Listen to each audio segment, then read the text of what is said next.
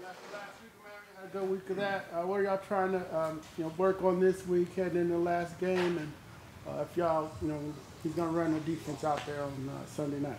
Yep, definitely trying to finish up a strong training camp. Good being back here in the branch, and we went down, had a nice competitive week against Miami, and it was good to go against some different faces and be able to compete against them guys. So looking forward to playing them later in the year. But definitely just trying to push ourselves this week, and it's good being back out in this Georgia heat. You know what I'm saying? We're too familiar with that, so feeling good and just trying to dot all the I's and cross all the T's. This looked like a pretty intense Thursday practice. Was that kind of like, trying to get on the regular season schedule? Yeah, without a doubt, without a doubt. Definitely trying to get us acclimated to the regular season schedule, and just based off how the whole schedule is built up, Coach Smith doing a good job of just laying it out so we can know early going into the season what to expect and have our mind right to prepare how we need to be ready to play our best on Sunday. How do you see things coming together? We talked to Dean Pease today. He talked about y'all up front learning all each other's spots and so forth. We said a little bit about that last week. Yeah. But how are y'all marrying everything together now? Yeah, the more repetition, the better it get. We're gonna have a lot of multiple look, like Coach Pease say, and wherever he want to put the guys where he feels is gonna be most effective, and guys are willing to learn and get.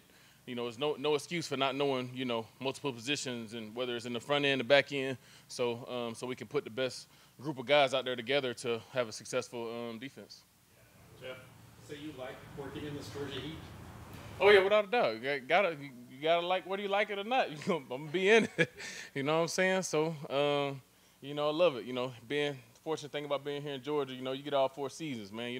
People come here, they think it's only just hot like this all the time. We be like, when it get November, December, hopefully we play into that February. It's going to be freezing. You know what I'm saying? So, we get all the seasons here with the Falcons, man. So just enjoying it, embracing it how it comes. I'm just saying, before a football season, though, does this training camp and heat like this, does it help you kind of mindset-wise, do you think? Or? Yeah, without a doubt. Without a doubt, it's going to be rare where you get situations where the heat going to be as intense as this. And, some places you are, you know what I'm saying? But at the end of the day, no matter what the climate is, you got to go out there and play the game. You know what I'm saying? So it's cool. We can cut it however we want to cut it, but on game day, you got to be ready to play.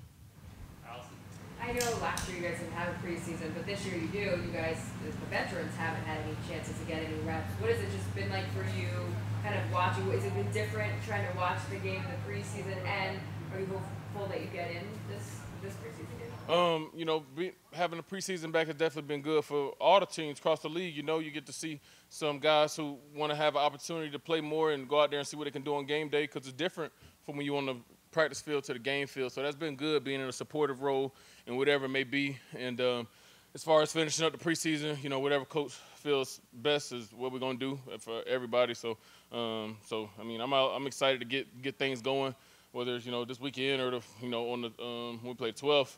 So I'm excited just to have football back, have fans in the stadium, going on my 7th year with the team, man. This is just, I'm thankful for every moment. Scott, you've prepped for several seasons. Do you feel like you're right where you need to be, like where your body needs to be in terms of getting prepped? Like, are you at the spot where? Oh yeah, absolutely, absolutely. I'm ready to go whenever. I like to show up, ready to go. Ain't no shape like being in football shape. So obviously, through the weeks of training camp, being your body up, pushing to points, you got to go through that every year to get acclimated to be season ready. But, I feel good, ready to go, feeling healthy, and, ready to take it however it go, how long it takes. How has Donte Fowler been coming along from your vantage? And also, being paired with him, do you think that could be kind of a fun and dangerous combo? Yeah, without a doubt. It's been good. Being out there with Donte on a 2nd year playing together and just watching him grow as a player day in and day out. And him, along with all the other guys across the defensive line, we want to put rushes together, put packages together where we all can have some success and, basically work off each other. And we all need each other to have success. So everybody playing at a high level is going to be very key. I probably talked about your fit within Dean's scheme and things like that, but kind of getting to work with him over this extended stretch.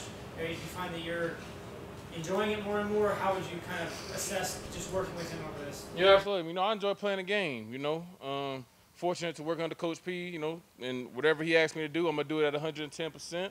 And, wherever they need me, I'm always trying to show up. So But at the basis of everything, man, whenever I got the opportunity to play the game of football, I'm happy, and go out there and compete. And, this just fall right in line with that. And, I'm going to be who I am, do what I do, and at the core of that, that's doing what they need me to do. Chris? Yeah. What's on your thigh pad? Is that always something you wear? The smiley face on your thigh pad? This is a brand of the thigh pad. I'm not sure. You might be giving them a shout out. So you got a better look at it than me. I just slide them right in there. I think I do want some of them custom ones though. That's a good little idea. Now they make the custom ones with you. You do your number, logo, or something. Little Falcon logo. Yeah. They got everything now. Yeah, they got everything. You could have been all over that NIL stuff if you were still. I don't know. Me, I always was, produce high on the field, but off the field, it come how it come. You know what I'm saying? I don't know. You know what I'm saying? At the end of the day, I'm planning on making my money at this level like I'm doing now. So I'm excited to be where I'm at. I'm actually happy for the kids now in college to be able to, have the opportunity to make some bread. And, I'm seeing all the Clemson guys. Everybody eating Bojangles now, so so man, shout out to them. You know what I'm saying? So it's good to see the guys, young high school guys, college guys, be able to have the opportunity to make some money. So it's always good to see growth. I was at the ACC media days when Bojangles was right after the day after Bojangles brought all this food. Oh man, Bojangles tearing up the college game, man. They pouring some money into that college football. I ain't mad at them though. I ain't mad at them. Grady, serious question. Who has the better straw hat in the group right now? The better straw hat? Ooh. I don't know. Y'all can't. But Lev got that purple on in the front. I ain't going to lie. That purple kind of cold. You know what I'm saying? Only because the Tigers got a little purple in there. So I'll go with that. Yeah. Appreciate y'all, man. How you think?